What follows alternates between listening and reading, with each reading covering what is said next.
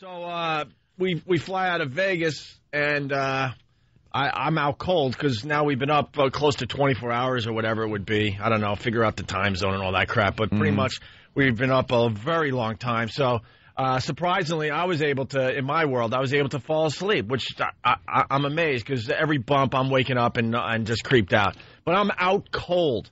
And the last I remember, I was out cold up against the window.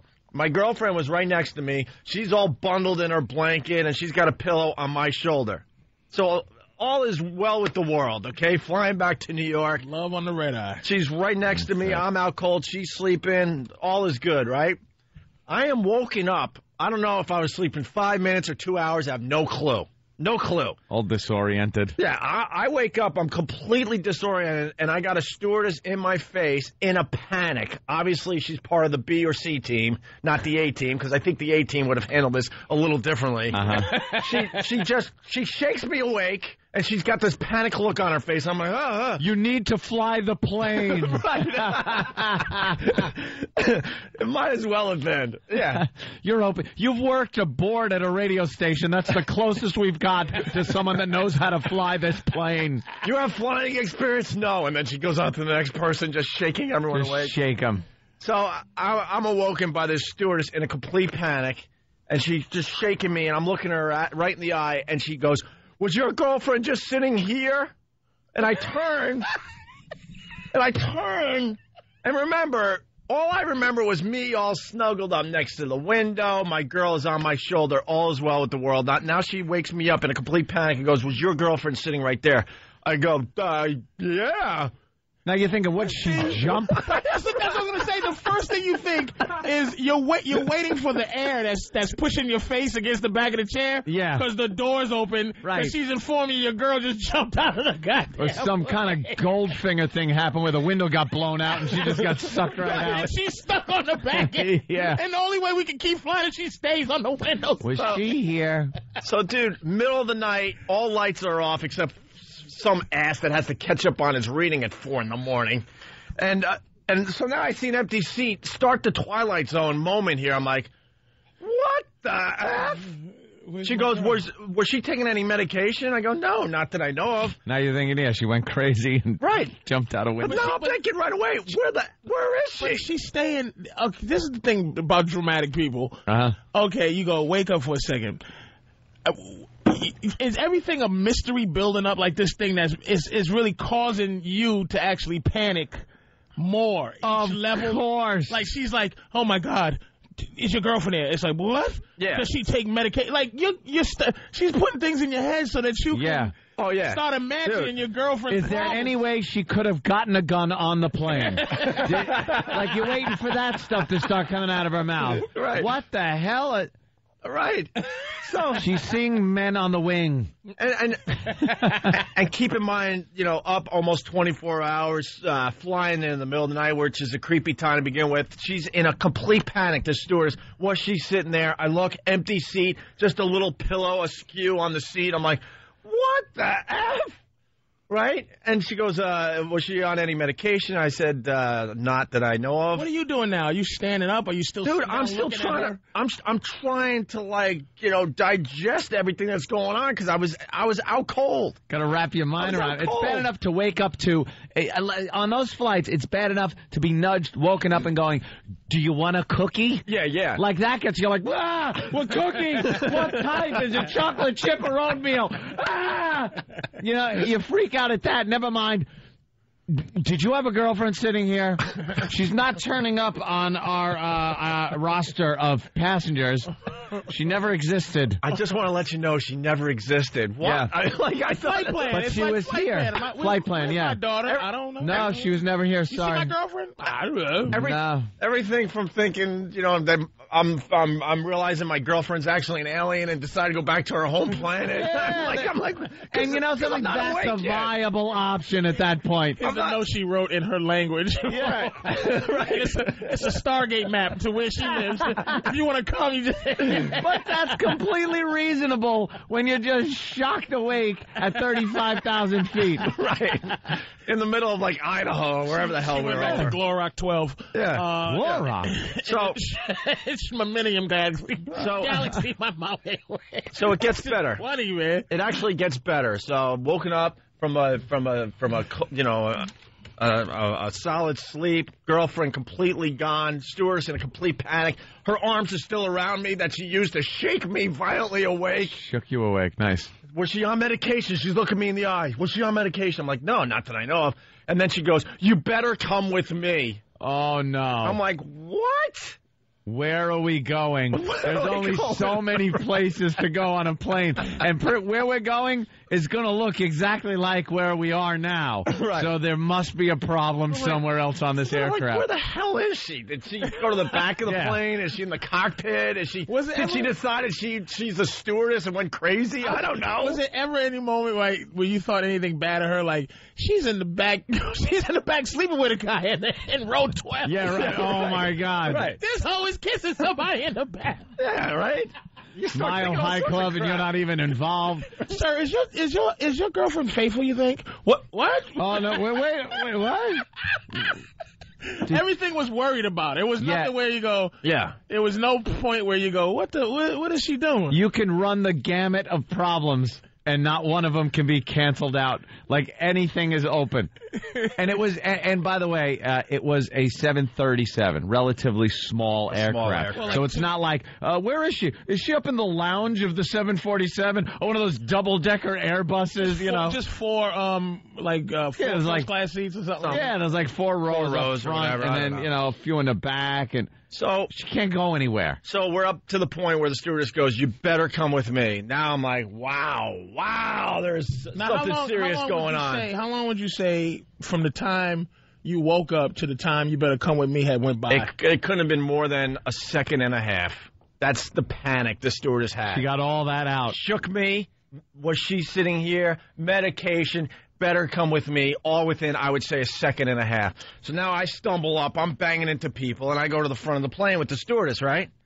And all of a sudden, this is what I see. And remember, I swear I've only been awake for a matter of seconds. Still rubbing crusties out of your eyes. I see a girl completely out cold on her back, where they make your coffee and your meals. The forward galley. Out cold on her back, arms like out to her sides, like in the Jesus Christ position. So it's your girl? Dude, because I'm barely awake, I have no doubt it's my girlfriend. It's because I have no doubt. Your mind ain't working. Well, my mind's not working, and the stewardess set me up that something horrific happened to your girlfriend. I see the empty seat. I'm like, oh my God. Does she have the basic physical attributes? Like, oh my God, my girl is dead, and she's fat now. My girlfriend got high cholesterol, she had a heart attack. How would you feed her? Stealing Twinkies? Oh God, no. So, this girl is out cold, looks dead, ashen. Is that a good word to use? I mean, she is like not the color of a human being. Zombie completely white. out on her back. Completely out on her back. What color's her hair? Well, after I woke up, I realized that this girl's hair was... She was a black woman with a big afro. Kind of reddish with a little brown in it, which is a little different than... She was a midget with one leg and... But listen... You don't even think that, though, like, in that situation. Treese, you know what? You're 100% right. All you see is a girl on the ground, and you think, uh-oh. Right. Dude, my beautiful girlfriend died, and then she turned into an ugly witch. But that was... She was from Oz. But look, man, the stewardess set me up, wakes me up. There's an empty seat where I knew she was. We're on a plane. I'm like, what are the odds that this dope doesn't know what she's talking about? Run to the front of the plane. Here's a girl completely out, ashen white. I'm like, maybe I don't recognize her because she's dead. Yeah. Dead. This is what happens when you die. Seriously. I've seen dead people, unfortunately, and you don't look the same as you did alive. Not on a plane, but... And, no, not and on the a whole plane. thing in the front of the plane is where the flight attendants are and stuff. They should know. That should be the place that they know everything that's going on. Right. That little area where they just hang out. You can understand if it's like halfway through the plane or something happens, they'd be a little confused. But it's right where they hang out. That's Right. their office in the sky. Can I ask you another question? This is a fascinating story, man. Was there any other people around this dead body, like that was doing something as this other woman? Like, was it like, all right? No. Oh my God, I think she was sitting in 4B. Yeah. Go get the man. No. This girl fell down like seconds before the stewardess woke me up. It all just was happening in the moment. It was just a dead woman by herself and with the cornflakes on. With one stewardess already on her knees, like trying to figure out what to do, and the other stewardess deciding that it was my girlfriend and I need to be on the scene immediately because she might want to say, goodbye to you. She might have a final message. Oof. I'm not kidding, dude. That's the feeling I got. Buckle your seatbelt. So now I'm looking at this girl that Get a refund. in my mind, yeah. Voucher. I'm looking at this girl. Upgrade. Boom. So at this point, I'm looking at this girl that looks like she could be on her last breath, could be dead. They already said it's my girlfriend. I'm like, I'm ready to go into holy ass complete panic mode. Mm-hmm. Like, start screaming, somebody do something! We gotta land this plane. I'm ready to go into whatever you have to say and do. Something's missing from the story, too. I really wish we could get Opie's what he really did. You know a tear was coming. No, dude, honestly, come on, we're pretty honest in the show. It was all just happening. And Panic. I'm not kidding. Just when I was about to, like, drop to my knees and go into holy-ass panic mode, the bathroom door opens up, and there's Lindsay. And I'm like, hey, what's happening? And I'm like, my brain cannot digest what's going on at this point. I'm like, what the? And now, I swear, because I just woke up, I mean, it's key to the story that this whole thing went down in less than, like, 5 seconds at this point. Hope you had a nice Arnold. My stupid brain at this point goes, is that, like, her spirit? Is that... That's what happens when you die. You go to an airliner bathroom. I'm like, is she now like an angel saying goodbye to me or something? Because this all just happened, like she just died, and here's her spirit lifting out of her body, and I guess she had to relieve herself before she went to heaven. Death Flight, a Quinn Martin production. Was there a guy behind her making a clay pot with her? So she walks out of the bathroom at the moment I'm ready to go into holy-ass panic mode. Oh, now, immediately I'm thinking she's an angel and she just stepped out of her body. And then I finally was able to figure out what was going on. I'm like, oh, my God, it's not her. A case of mistaken identity at 35,000 feet. A Quinn Martin production. She walks out of the bathroom.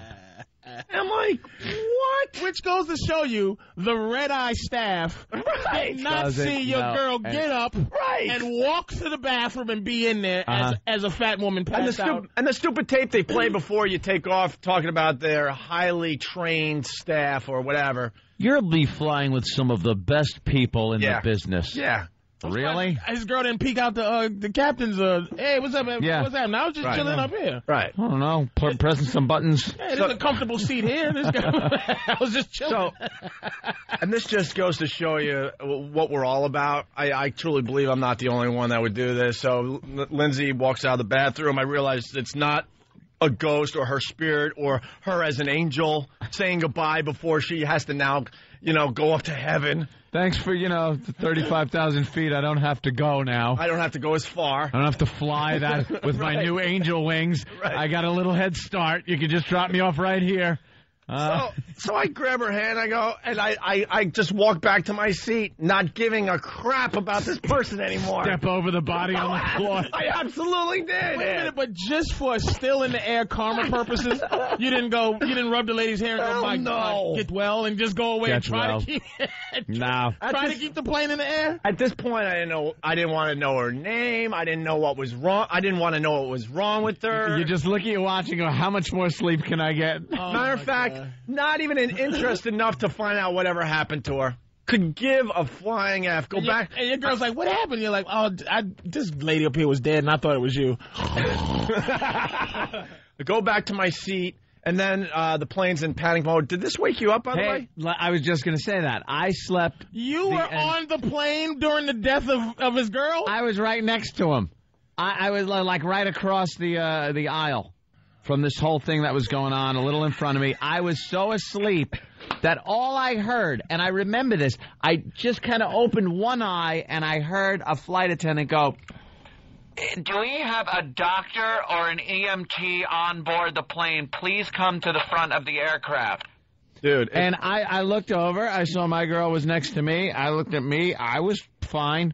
So I went right back to sleep. Opie's girl was missing, and you said, I didn't care. I did not care. And I'm thinking, if you need a doctor or an EMT on an airplane, it's probably something serious. I'm fine. My seat's fine. My little space at 35,000 feet was okay. So back to sleep. And now that I saw that Lindsay was all right, I didn't care. I'm like, dead girl, they'll figure out. So just like every movie, they're like, is there a doctor on board? Any nurses, doctors, EMTs? And then just a sea of doctors. It's nice to know there's a lot of doctors on the flight, I guess. It sucked to be a doctor. It's like, I just wanted to fly. And you can see these doctors were woken up. They're all like disheveled. And all I know is because I honestly didn't care. She laid on that floor, that woman, for, I don't know. I asked Lindsay later on. She said at least an hour, 2 hours she laid on that floor. They finally got her up, got her to her seat, and there was an ambulance waiting when we touched down in Cleveland. When we pulled up to the gate, there were all kinds of flashing lights at the gate.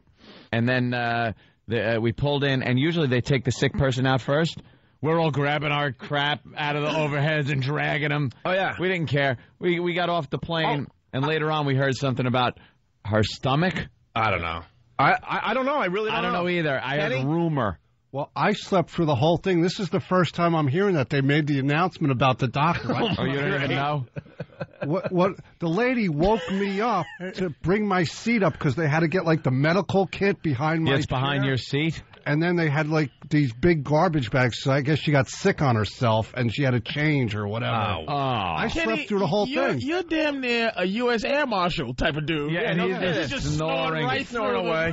So this is the first I'm hearing of the doctor announcement. I slept right through. Oh yeah, man. And then there was like this commotion, and I didn't care. Now I'm just sitting in the seat. I'm glad she's okay. And I remember thinking to myself, This woman, because she passed out on this plane, we're not going to make it to Cleveland. That's what I was thinking. That they're going to find the nearest airport somewhere else. I'm like, son of inconvenience us. Is there a man on the plane who can protect us in case someone attacks us? No.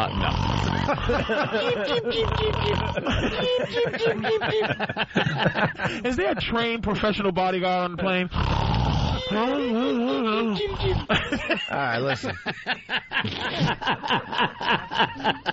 It was an amazing flight. But, Patrice set it up perfectly because I never thought of it that way. Yeah. You're not getting the A crew. You're getting, like, the day strippers pretty much. You're pretty lucky when those wheels hit the ground. Yeah, go to your local strip club at, 1 in the afternoon and see what's dancing there. Yeah. Same crap is going on with the airline industry. And just to finish the story, it's a quickie. So then when everything kind of calms down, the stewardess who just put me in this complete panic, like I've never panicked before in my life, goes, "Sorry, hon, I hope I didn't scare you." And I go, so I just went, I put both arms up. I go, "Don't even effing talk to me." Didn't want to hear it, didn't want to look at her. Hey, Warriors. Sorry about that. Sorry, babies. Sorry, babies. Hope you got back to Long Island. Where was they Sorry about that. Sorry, babies. That's what Opie got. Good traveling. Yeah. Like she was Ethel, the waitress at the truck stop. Yeah. Sorry, honey, wrong pancakes. I know you asked for blueberry, but I brought you walnuts. You ain't allergic, are you? I'm gonna bring you the right ones right away. I ain't even gonna charge you for. Sorry, baby, your girlfriend's dead. Sorry, Opie. So obviously we figured out after the fact, Lindsay got up to go to the bathroom, and this girl must have pretty much been right behind her, maybe going to the bathroom. Obviously, she was going to the bathroom as well. Oops. Lindsay goes in. I guess the stewardess was turning around making coffee or something. I don't know. And then, boom, when the old out. switcheroo happened. The old switcheroo. And you're on a plane. It's not like you're at a concert or something where there's pretty easy to find. Where there's a million different possibilities. There's not many possibilities when you're on a plane and all of a sudden you turn and there's an empty seat. And especially if there's the occupied thing on the bathroom, perhaps the first thing you want to do is knock on that bathroom door, see who's in there, so as not to panic another passenger.